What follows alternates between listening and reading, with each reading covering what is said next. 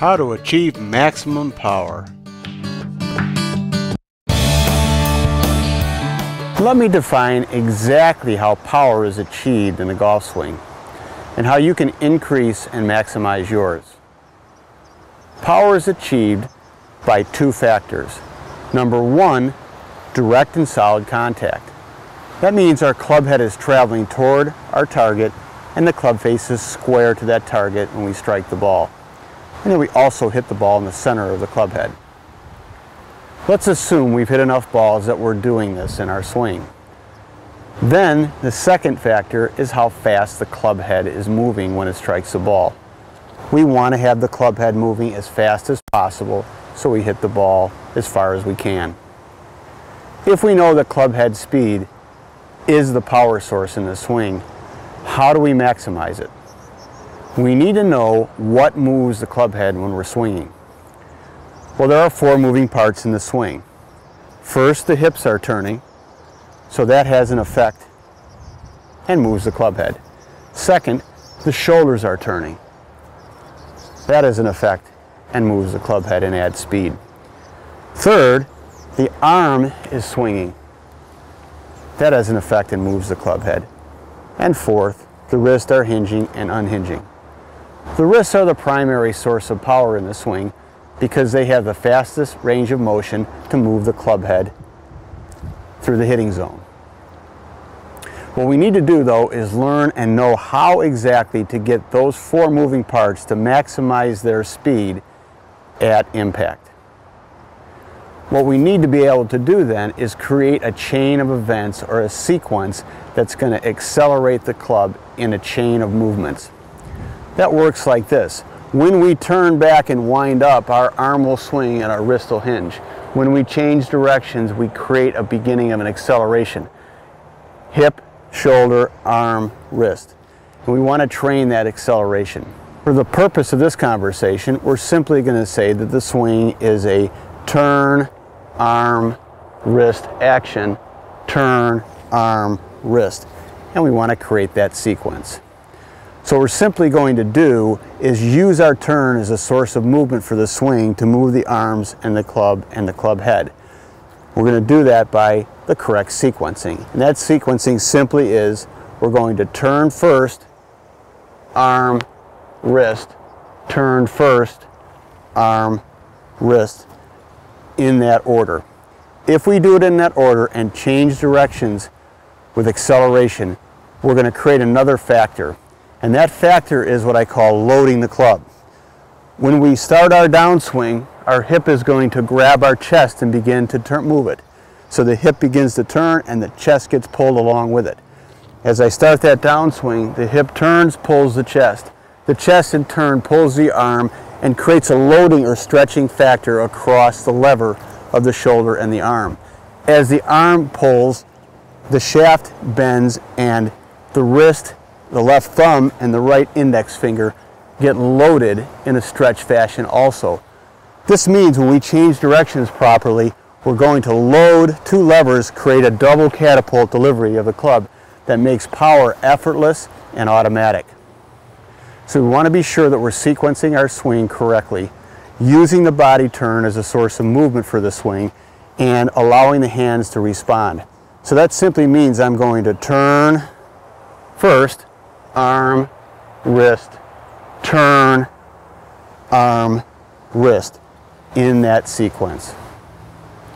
There's one additional factor that will maximize your club head speed, and that is simply to keep the club on its widest arc. We do that by turning. If we turn first, we've maximized our arc width, or the width from our body to the club at address, and we retain that width. If we start with our hands and arms, we narrow that width and cost ourselves a potential power. So we want to make sure that we're turning first, arm, wrist, turn, arm, wrist, to maximize our power. If we turn first, we're going to get the widest swing arc. If we turn first in the swing, in the sequence, turn, hinge, we're going to maximize the torque in the downswing, create a double loaded lever system that's going to catapult the club head to its maximum velocity through impact and give you your maximum power. Our maximum power is achieved when we start our swing with a 1-unit turn away. The hands remain passive and the arms extended. The turn is moving the hand-arm unit. Notice how wide of a swing arc this creates. This wide swing arc is a key component to power. It is created by using the turn to move the hands and keeping the arms extended. The shoulders continue to turn and complete the back turn first. Then the arm swings into the chest and the momentum of the club head hinges the wrists. Notice the shoulders have fully wound up around the stable base of the instep. From here, the turn is set to unwind, creating transition torque and loading the double lever system, the arm and wrist, to create a double catapult effect to maximize club head speed at impact.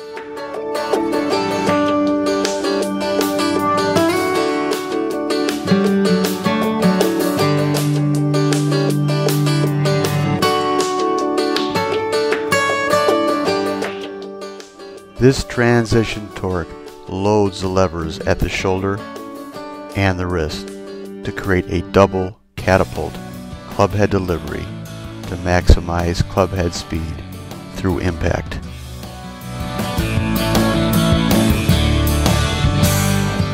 This optimal turn-driven sequencing maximizes your power.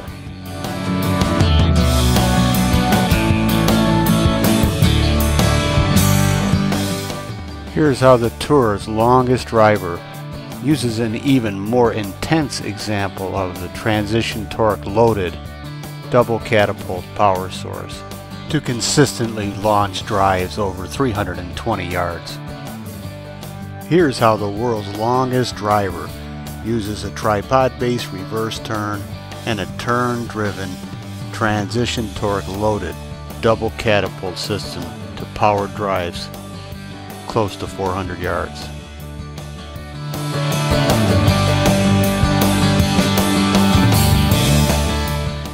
Our swing training system trains a tripod-based turn-driven swing that will create the transition torque needed to load the dual lever double catapult system, ensuring that you reach your maximum power potential.